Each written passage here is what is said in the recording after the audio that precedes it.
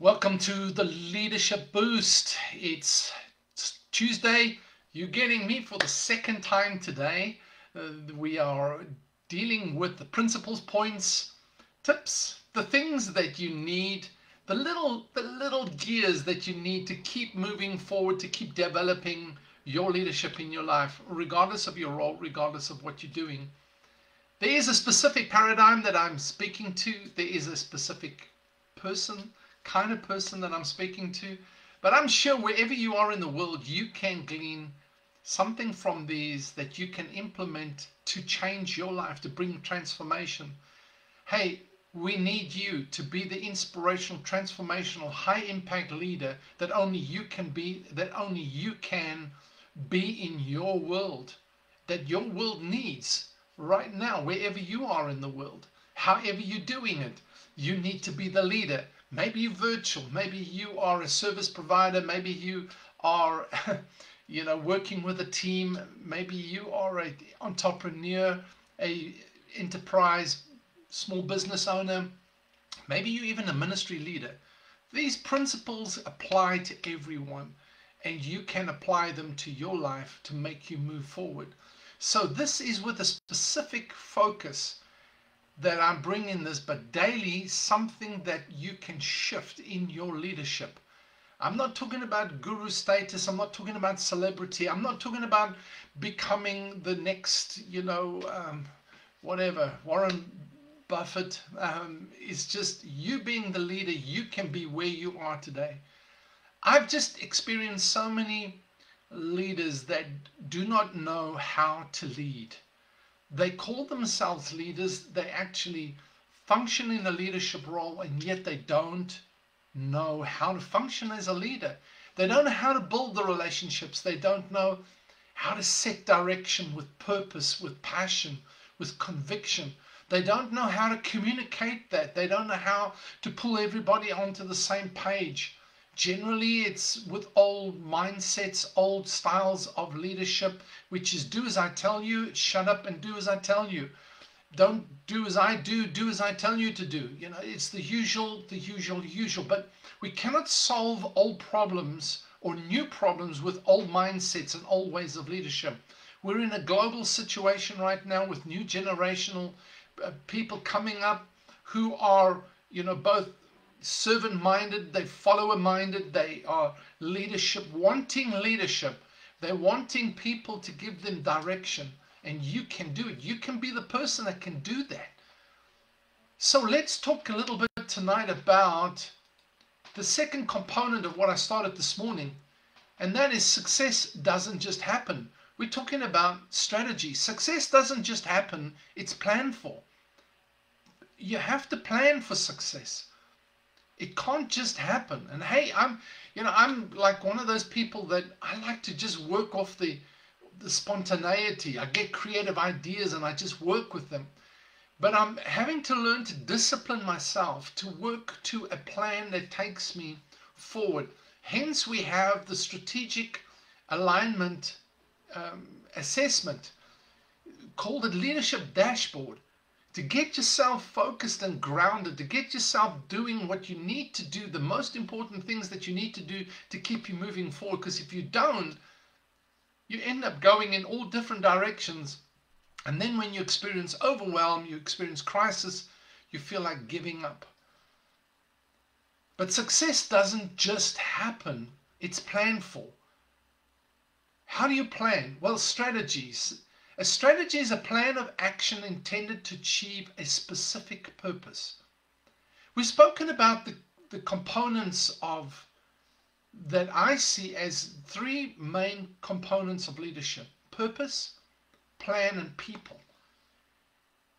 And you've got to have all three in place. You've got to balance and align all three to be effective. And the only way to effectively align all three is to, in fact, work with strategy, a strategic plan.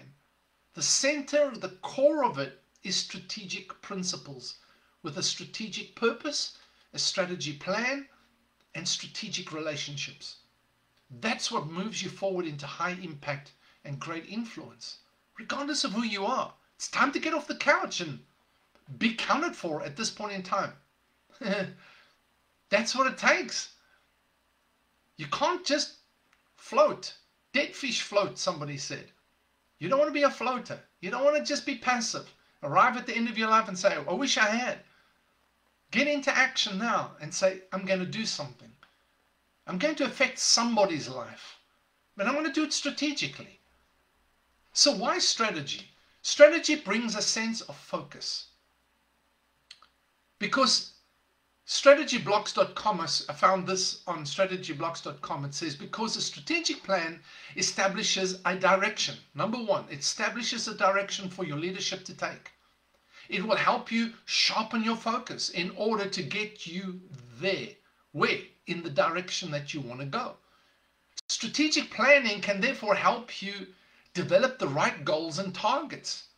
So number three, it helps you develop the right goals and targets and helps everyone, number four, focus their efforts. It gets everybody focusing on a theme. How are we going to reach those goals and targets? And it keeps everybody focused on the right thing.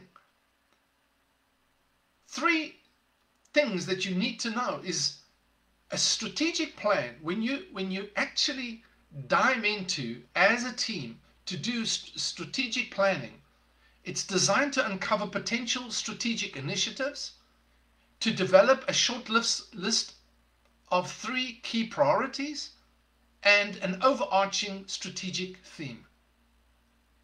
That's what the whole process is about. So when you look at your leader's dashboard, there's 2 very important components that are established when I do the assessment and we begin to work through that as a journey.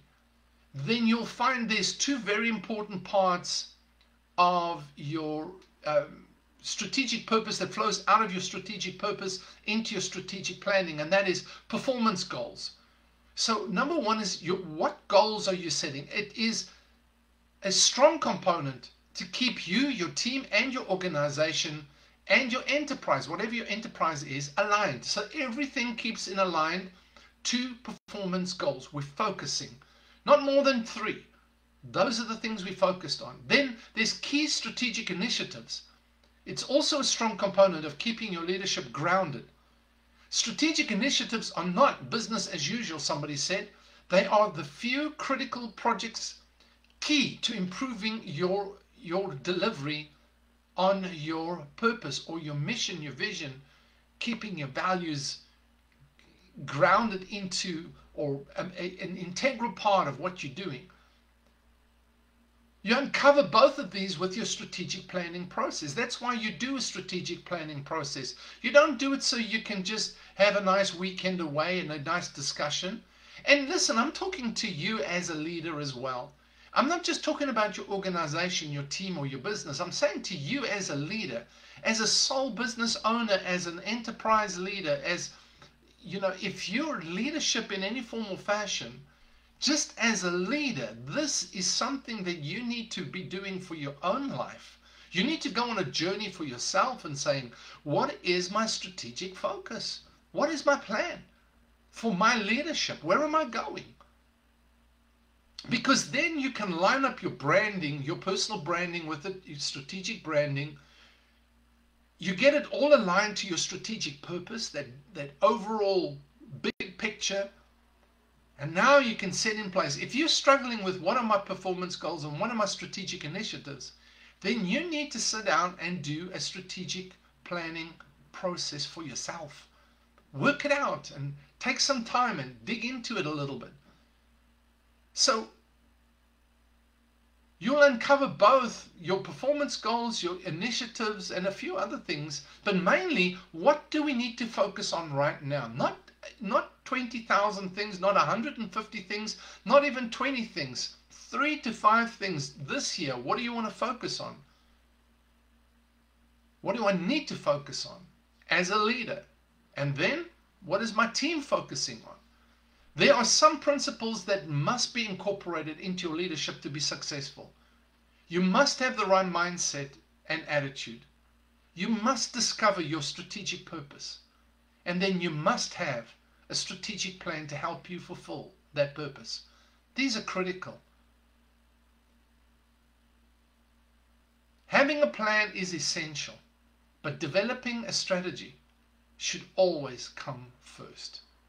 Just planning for planning's sake never is as effective, or it never is effective until you've done the strategic planning process to actually establish it. So that's what I want to share with you tonight. You know, I do VIP days, so a half day or a full day, where I just spend time with the leader and go through all the components necessary from a dashboard on the leadership, so big picture, strategic and tactical issues that are essential. Go through all of them and deep dive, take a whole day and get that strategic purpose established. One day, get it all laid out for you. You'll be tired, but you will have accomplished a real direction for your life. So you can do that. You can pop over to book with me on Sean's Leadership Coaching on Facebook.com. All right, so thanks for being with me again. This is Sean saying over and out.